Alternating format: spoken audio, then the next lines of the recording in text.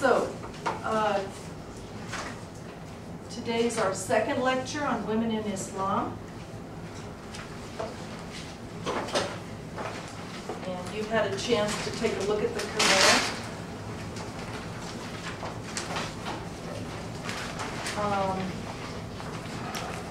So we're going to go through some of the passages that I asked you to, so we can go ahead and record from now on. So I asked you to look at first just two passages in the Qur'an, two surahs that are just give you a general flavor of the Qur'an. So you looked at Surah 1 and Surah 96. So let's just look at them briefly.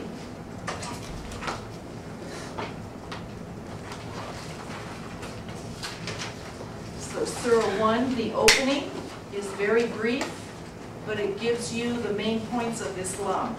So in the name of Allah, most gracious, most merciful. So no matter what else you hear about Islam, the God that they're worshiping, they keep repeating, gracious and merciful. So you might hear these things about Islam being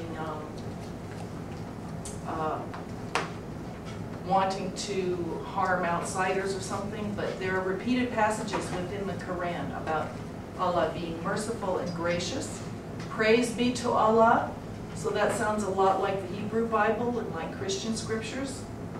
Cherisher and sustainer of the worlds. Most gracious, most merciful. Master of the day of judgment.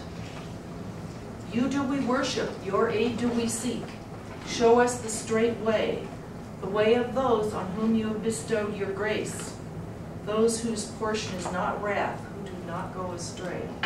So this probably sounds pretty familiar to people who have been raised in a Christian or a Jewish background.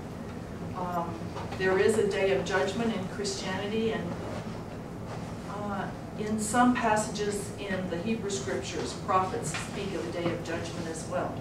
So let's look now at, and let's notice that this doesn't start out in the beginning, you know, Genesis. So one thing we have to notice when we look at the Quran is that it's not chronologically organized. The Bible looks somewhat chronologically organized. And even within a particular book, it's not all one subject. It can talk about an issue of relationships within a family. It can talk about Moses. It can talk about a mention of Genesis or the creation or the judgment day. But it doesn't go chronologically through any subject.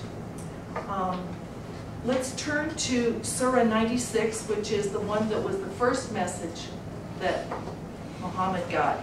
And it starts with this word Iqra, which is sometimes translated recite or proclaim.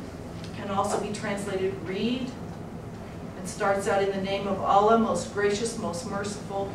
Iqra, read or proclaim. In the name of your Lord and Creator, who created humans out of a mere bit of blood. So those are two chapters of the Quran that give us just the general flavor. The next ones that I asked you to look at were chapter 4, which is even titled The Woman. So we don't have that in the Hebrew or Christian scriptures, right? Or even in the Enumi Elish, we don't have specific attention to the issue of women. That tells us, for one thing, that we are in the 7th century. So let's review the dates of where we are in history. So we have the 1st century, 2nd, 3rd, 4th, 5th, 6th, 7th. 1st century, we have life of Jesus.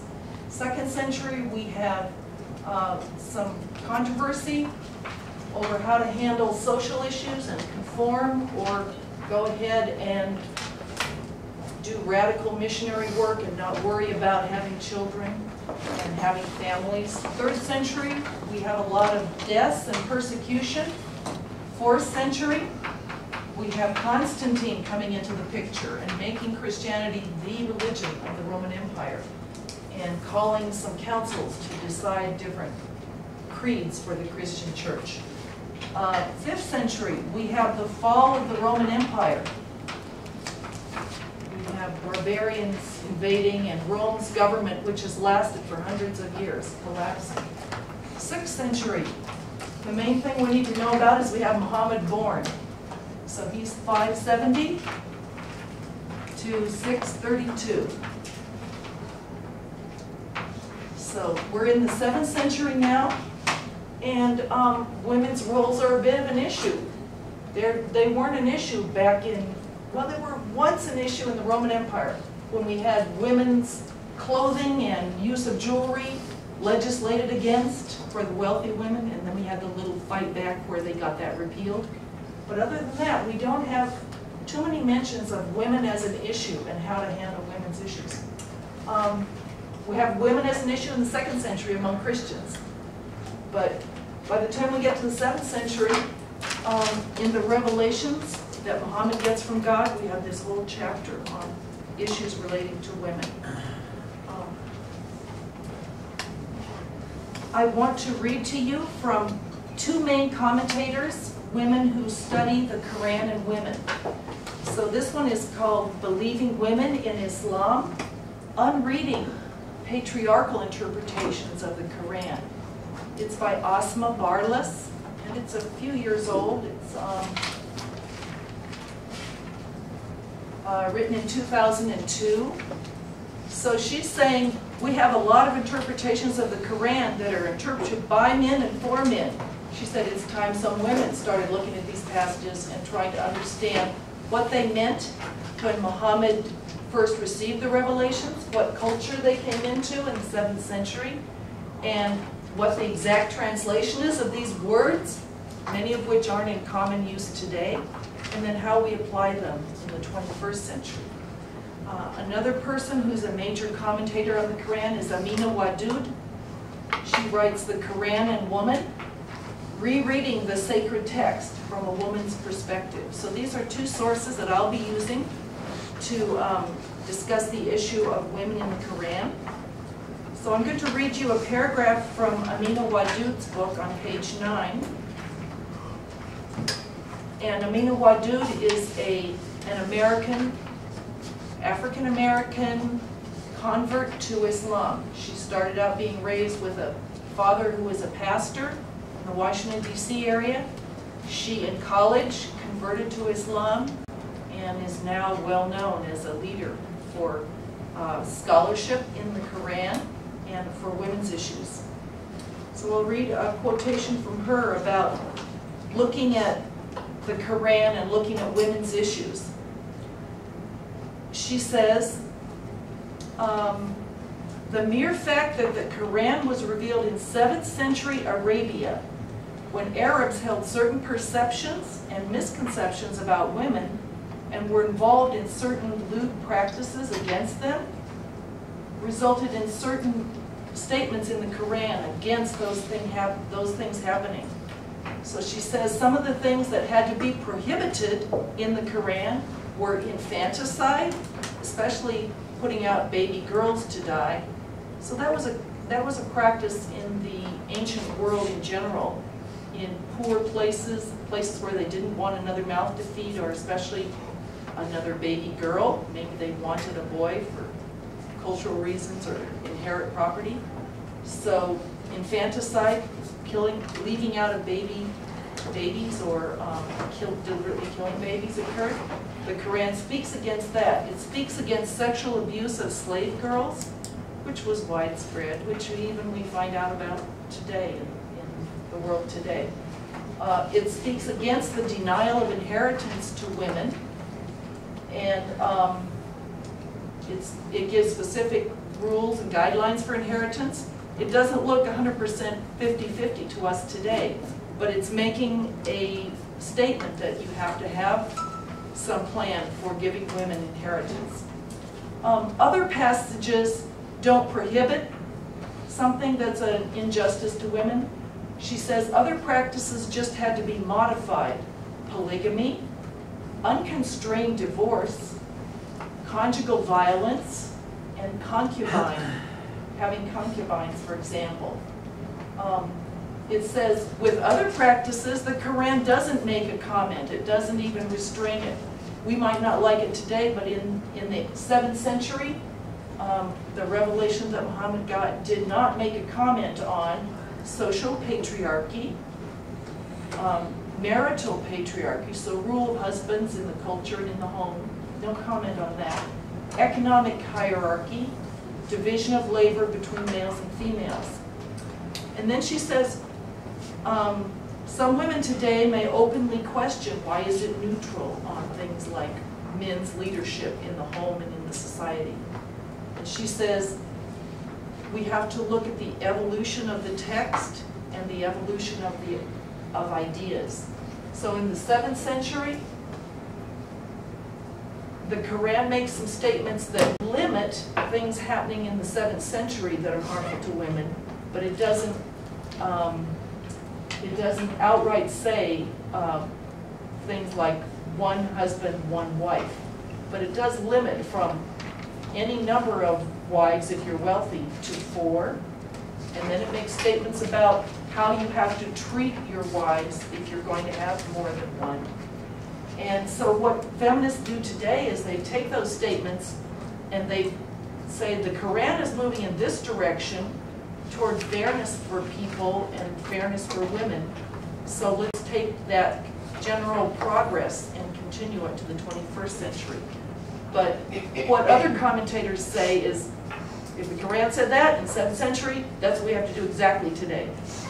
They aren't going to say the Qur'an in its century is trying to make improvements for women's status, so we need to continue to do that. So there's debate today.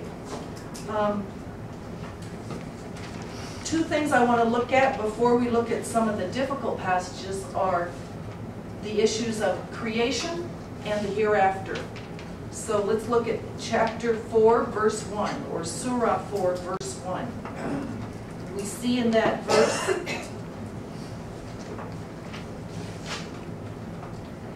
O mankind, reverence your Creator who created you from a single person, or a single soul, it's sometimes translated. And the actual word is nafs, N-A-F-S. Created you from a single nafs, created of like nature, its mate, and from the two created scattered seeds, countless men and women. And then it says, reverence Allah, through whom you demand your mutual rights, and reverence the wombs that bore you, for Allah ever watches over you. So the very first thing it says in this surah having to do with women is, respect your mothers, respect women. And what it also points out before it says specifically respect mothers, it says, you all, male and female, were created from a single being, nafs. Interesting that in Hebrew, so Hebrew and Arabic are languages that are closely related, and in Hebrew the word is nefesh, and it means soul or body. These are two separated in Hebrew, but a single being. And so this word nafs is beautiful because it's not gender related. It's not from a man. So if we look at Genesis, we see in Genesis 2 and 3, there's Adam, and then Adam is put to sleep, and then we have Eve. So we discussed in this class how Adam might not necessarily be male. We don't have genders till he wakes up, and we have male, female. But in the Qur'an, it's even more clear. In this verse, it just says, you're all created from a single being, a single bit, and male and female of like nature. So we have simultaneous creation of men and women. We don't have men first, followed by women. And we don't have anything like a man being who gets to do everything and then the woman comes into the picture. It's simultaneous and it's equal. So it's important to notice that in the very beginning of chapter 4. Let's skip now to a mention of the hereafter. And actually, I didn't ask you to read Surah 3, but let's look at one of the last lines of Surah 3. So verse 195 in chapter 3 of the Qur'an says that God has promised, "Never will I suffer to be lost the work of any of you, be he male or female. You are members one of another. Those who have left their homes or been driven out from them or suffered harm in my cause.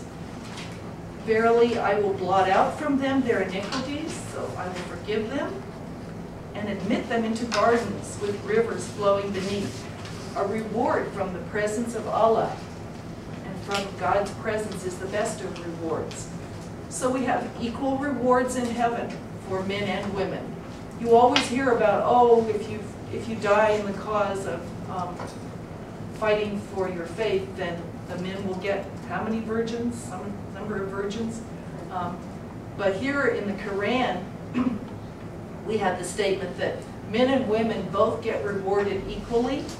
I won't suffer to be lost the work of any of you, be he male or female. So the things that you've done in your life and the work that you've done for Allah, well,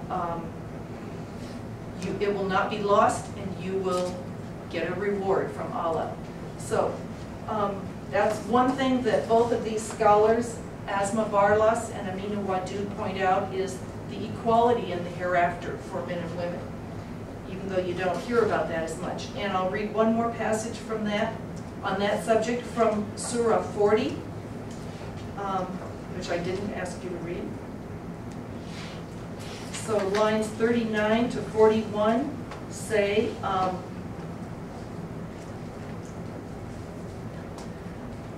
the person that works evil will be requited with the like thereof. The person that works a righteous deed, whether man or woman, and is a believer, will enter the garden. So isn't it nice that the Quran keeps saying, male or female, man or woman, you both get the same reward. And it mentions men or women in the creation description. Yes? I'm just a little confused because it just feels like you could spin it any way you want. And like, I was very disturbed by Surah 4, verse 34. Okay. This is if women, the men are to be the maintainers of women, and that if they engage in ill conduct, beat them. Okay. Yeah, let's look at the hard passages now. Those were the easy ones where we say, wow, equality, and even specifically bothering to mention women and men. You don't have that when you go back to the time that the Ten Commandments were written. You don't have specifically male or female added in, and you don't have that in the Christian scriptures. I don't think you have any P.S. This applies to both men and women, but you do have that here. But let's look at the hard passages now within Surah 4 on women. Which one will we do first?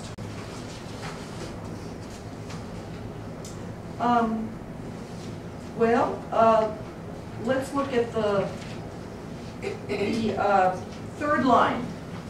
After we've gone through the first line, we'll look at Surah 4, line 3, where the Quran says, well, I guess we have to look at number 2 too. Just after it says, respect your mother, it says, restore the property of orphans to them.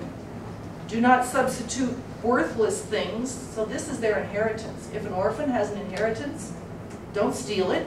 Don't give them something worthless in place of what you took from them. Do not devour their substance by mixing it up with your own. And in the third line of Surah 4, if you fear that you will not be able to deal justly with the orphans, marry women of your choice, 2 or 3 or 4.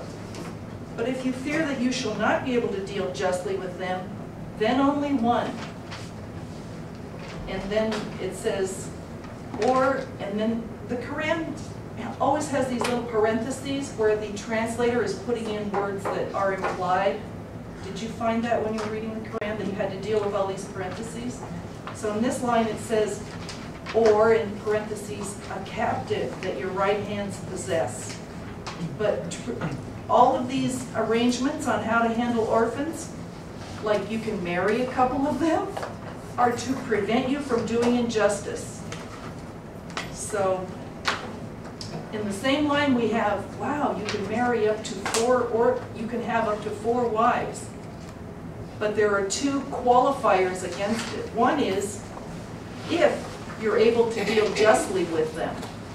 And finally, this is all to prevent you from doing injustice. So what these commentators do when they look at this passage is they say, wow, this passage doesn't say a wealthy man can just have as many wives as he wants. It says, if there's a problem of orphans, and if their property is going to be mixed up in your own, and you're concerned that you won't be able to deal justly with them and raise them from 4 till 15 or whatever marriageable age, then you can marry them. So marriage, multiple marriage, comes up in a context of providing for unprovided for people in the society. So this is we're in a world where, let's see, we don't have Saudi Arabia. Well, we don't have a map of Saudi Arabia, but we're in a world where there's a civilized culture along the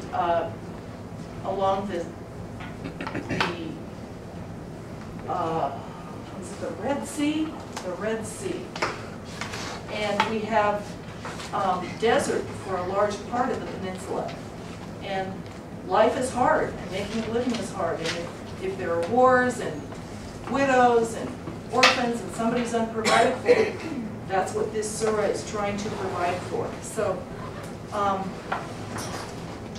what these women who study the Qur'an say is, they say, okay, we don't like this idea of up to 4 wives, but look at that qualifier. If you fear that you will not be able to deal justly, just 1. And they also look at a verse at the very end of this same chapter, which says, verse 129 of Surah 4, you are never able to be fair and just as between wives, even if it is your ardent desire. But do not turn away from a woman altogether and leave her unprovided for. Come to a friendly understanding and practice restraint. So there's also another quotation in, I think that's the main one that they refer to. So yes, we have polygamy allowed, we have marriage allowed to several women, but it's in a context of providing for them and being fair, and if you can't be fair, don't do it. You know what 20th century Muslims say? Feminists, actually most Muslims that are in cities and in cultures that are influenced by education and equal opportunity, they will not ordinarily have a husband with more than 1 wife. They'll have a single marriage, possibly in lower class cultures an extra wife. What women will say who analyze the Qur'an is, they say, well, yeah, you can have up to 4 wives if you're allowed, if you are actually able to be fair, but the Qur'an says you're never able to be fair. So what scholars say about the Qur'an is that it makes some changes to the culture of the 7th century, but it institutes ideas that are eventually going to be interpreted to make further changes in the direction of justice for all people. So it doesn't come right out in the 7th century and say things like, oh, men and women should be equal in your whole culture. Forget patriarchy. It's a patriarchal culture. It really can't do that, but it plants seeds that make changes.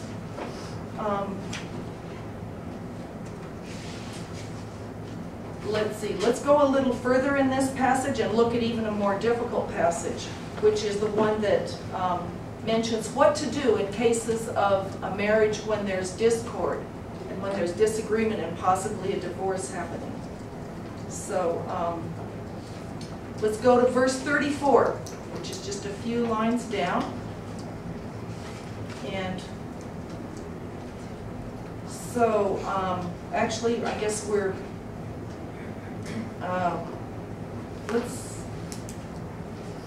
let's go to 34. And so this verse in the Qur'an says, men are the protectors and maintainers of women, because Allah has given the one more strength than the other, and because they support them from their means. So this is a description of the culture in the 7th century. Therefore, the righteous women are devoutly obedient and guard in their husband's absence that which Allah would want them to guard. Then it says, as to those women from whom you fear disloyalty and ill conduct, it has several stages. First, admonish them or talk to them. Here we're having advice for husbands.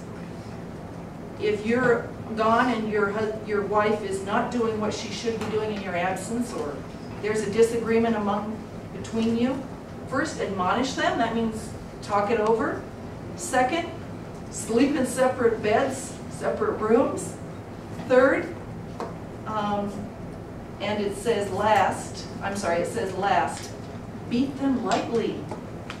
And if they refuse to return to obedience, do not seek to annoy them any further, for Allah is above both of you. And then the next line says, if you fear a divorce between you and your wife, appoint 2 arbiters, one from her family, one from his family, and let them do the reconciliation and the decision. So this is not a culture where the husband can just say, boom, you're divorced, which was the case in 1st century Israel. This is a culture where, according to the Qur'an's guidelines, there has to be some mediation and some arbitration. So these are, again, guidelines that are trying to help women in a culture where women don't have very much help and support. Let's look at that controversial word, to beat them. Did anybody comment on that in your paper that you gave for me today? I did. You commented on it. You said, what is this? That's very long. Okay. Let's look at what some of our commentators say about that. And actually, let me at this point go through some guidelines for interpreting the Quran that are very similar to the guidelines we looked at when interpreting the Hebrew scriptures or the Christian scriptures. So first of all, avoid any traditional interpretations that you hear all the time that are probably the dominant cultural message. Secondly, avoid strong reactions against the text, like, well, throw the Quran out, it says to beat women. Third, look for interpretations that carefully study each passage in light of the whole passage and in light of the Quran as a whole.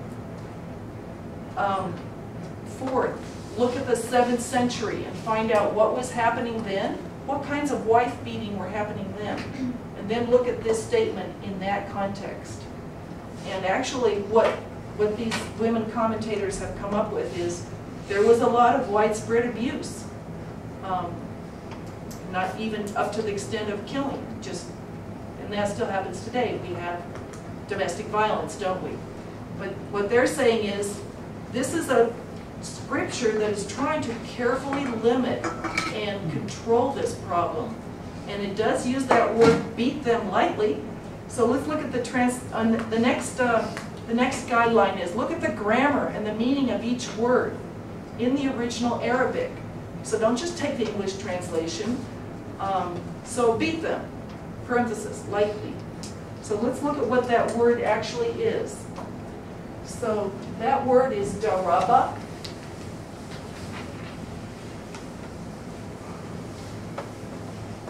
And what scholars do is they say, where else has this word occurred? What does it mean and what does it do? So this is the word in question as it's transliterated into English letters. And they notice that there's another word in Arabic that has 2 R's. And this one is a lot stronger. This is beat hard. And this is beat light, if it is beat. And they're debating whether it even means beat. But this one is much stronger. So you can say from English, well, why would one letter make that much difference anyway? But maybe if you're a speaker of Spanish, you can relate to it. There's a big difference in pronunciation, right? So if you have a double R, daraba is a strong pronunciation. I'm sure I'm not doing it right. And daraba is softer. It's just not as strong a word. So this one is a stronger one. This one is the one that Qur'an uses. And they say that it means strike is one possible, the main meaning of it that you might see in other places. This one is strike repeatedly or intensely. This one is strike. We get other interpretations of what the word actually means. So we have Asma Barlas saying, where has this word occurred and what does it mean in those situations? She says, in fact, it's questionable whether daraba even refers to striking a wife. So she says maybe it means more prevent. So if you read that meaning, you read refuse to share their beds and prevent them. Like just keep them in one place and you in another place. Prevent them from going outside the house. Prevent them from getting so close to you that you're going to have domestic violence. Another source that she looks at says that another possible meaning is holding in confinement.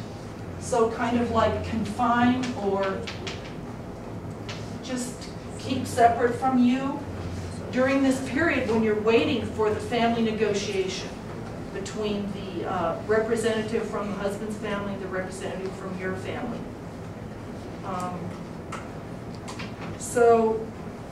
She says it's not necessarily beat, it could be more prevent or restrain, and it's not the strong beating. But when you look at the historical interpretation of the passage, what do you think most men have looked at when they saw that passage? What did they thought it meant? If you just look at Adam and Eve, and people look at Adam and Eve's story and say, oh good, men get to rule over women. So in this passage, you'll get a lot of Muslim men who say, oh, see, we get to beat our wives. So they're not really trying to look at what God is intending in this passage.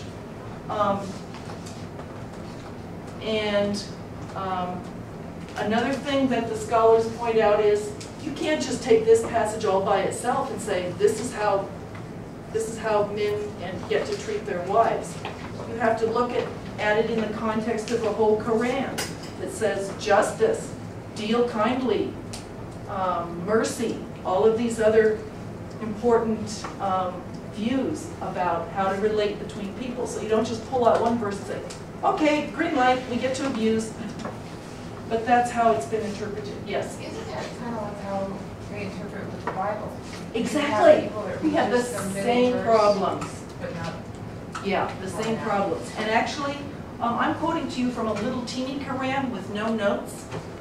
But it's just like the Bible. It's just like Shakespeare. You shouldn't even take a verse like that and just read one little English translation and say, okay, I got the meaning of it. Read it in a Bible like this one that has a half page of notes on the bottom of every page. And I'll turn to the passage in question and read you a little bit from their notes. Well, actually, I'll do that for the next difficult passage that we're going to do. We're not out of time yet. Good, we have 10 more minutes to do another difficult passage. Let's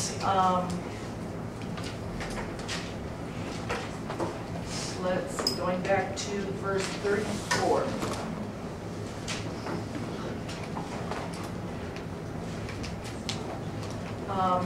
So the footnote here says the word daraba is used in the Quran with about 17 different meanings, including avoid, separate, leave, travel. Then it says the Quran is best interpreted through the deeds and sayings of the Prophet. So how do we interpret the Quran? We look at other things that Muhammad said and did. And The fact that the prophet never battered or hit any wife and detested any such action gives credence to the meaning intended here as stay away from a discordant wife, in hope that the separation and the negotiation will either arrange a divorce or keep the marriage. But this footnote says, look at it in a larger picture. Don't just grab the first obvious meaning of the 17 that are available. Okay, let's look at another difficult passage, and that's a few lines earlier, line 15 of the chapter on women. So let's look at, here's another situation where there's discord in the home. And I'll look at it in this Qur'an. Okay, if we look at line 13, it's talking about limits set by Allah on those who obey Allah and His Messenger. They will be admitted to the gardens with rivers flowing. Those who disobey and transgress will be admitted to fire and a humiliating punishment. The very next line discusses problems within relationships. It says, if any of your women are guilty of, and it's usually translated lewdness, and the actual line here is, it refers to adultery or fornication. So if any women are guilty of it, take the evidence of 4 witnesses, confine them to houses until death do claim them, or Allah ordain for them some other way. The next line says, if 2 men among you are guilty of, and it says the same word, punish them both. If they repent and amend, leave them alone, for Allah is oft returning, most merciful. So these are weird little guidelines for legal situations that are sexual, involving some kind of sexual contact in the 7th century. We're not going to really figure it out in the 21st century, are we? We're not going to really know what the Qur'an meant here and what happened and why this is being addressed. But let's look at some of the viewpoints of some of the scholars commentating. So we could just do the obvious, what's the obvious way that somebody might look at this? They might say, oh, there's disagreement, and the wife is guilty of adultery or fornication. It doesn't say wife, any of your women, it could be a daughter. Then you get to confine her, have some witnesses, and just leave her confined until death takes her. That would be the obvious and crudest interpretation, and that has actually happened in some fundamentalist groups in Saudi Arabia and in some parts of the world. That has happened. People have said, see, I get to confine her and just let her starve to death. But people who are more carefully reading the Qur'an say, interesting that verse 15 is about women who do something, and verse 16 is about men, 2 men who do the same thing. So they're saying in verse 16 it looks like it's talking about homosexual contact. In the first one, we're not sure, but it's some kind of sexual contact. They say that the emphasis here is on witnesses, so they get a trial, they get some it says reliable witnesses. The second emphasis is confine them, and then that difficult part, till death claims them or Allah ordains for them some other way. Well, what the commentators mostly note on this is that it doesn't just say, let them die. It says, or God will work out some other thing for them. So there's not a period after just confine them and let them die. It's like, Allah is merciful, keeps getting repeated, and let Allah figure it out and provide a way for this thing to be resolved. The other thing that's pointed out here is that The what was the common practice in the 7th century and maybe the 1st century for adultery, fornication, some problem like this? Stoning, right. So here we have the Qur'an. It looks like it's really harsh. Confine them until death or something else happens. It's actually trying to prevent stoning. It's trying to prevent a situation where, oh, she is caught in the act of adultery, which we had in John chapter 8 in the Christian Bible. And so we get to stone her. Not him, but her. But here we have, do this in this situation. So if you read it as, don't run out and stone her or him, but handle it this way with witnesses. So basically there are careful ways to understand the Qur'an using the culture of the 7th century and what the message from God was dealing with and how it tried to help people, especially women in that culture, versus just a sloppy way of saying, oh goody, we get to stone or we get to confine or beat. Let's move on to the issue. Do we have time to do? Probably not. We probably don't have time to discuss the issue of the hijab and the veiling within this culture.